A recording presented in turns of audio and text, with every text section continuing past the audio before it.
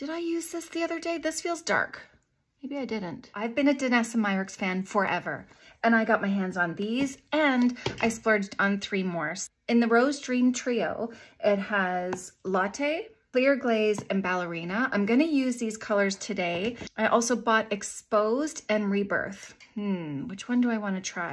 I used these shadows the other day in a look and everybody wanted to know what I used, so I'm gonna go ahead and walk you through it. These are all called ColorFix and they can be used on the eyes, the cheeks, the lips, wherever you want them. So I'm gonna use Exposed on my eyes. I'm gonna use a BK Beauty A505. These are on sale, by the way. Please go to her website.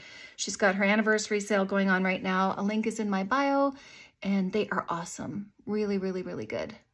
So I'm just going to put Exposed all over the lid and I'm going to blend it up. And I'm going to use this for my under eye as well.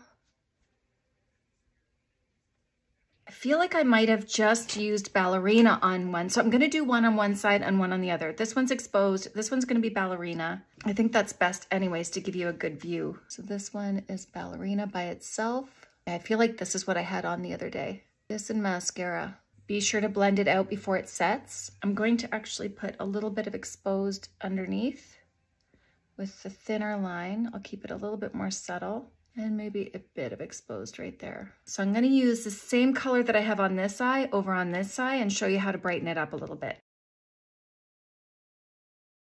Gorgeous. So Ballerina right there. I'm gonna use Latte for my lips, my cheeks. A little tiny dab will do ya. It doesn't take much.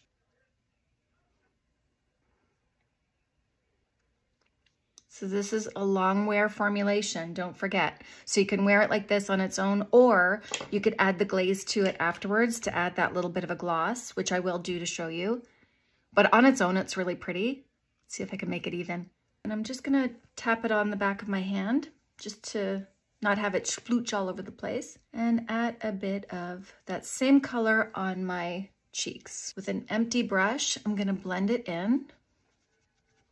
And to have this blush look like it's a glow from within, I'm gonna take my foundation brush with a little bit of foundation and place it over top. Now for the final touch, I'm gonna show you the glaze. Okay, all finished. I hope this gives you inspiration. I hope it helps, and I will see you later. Bye.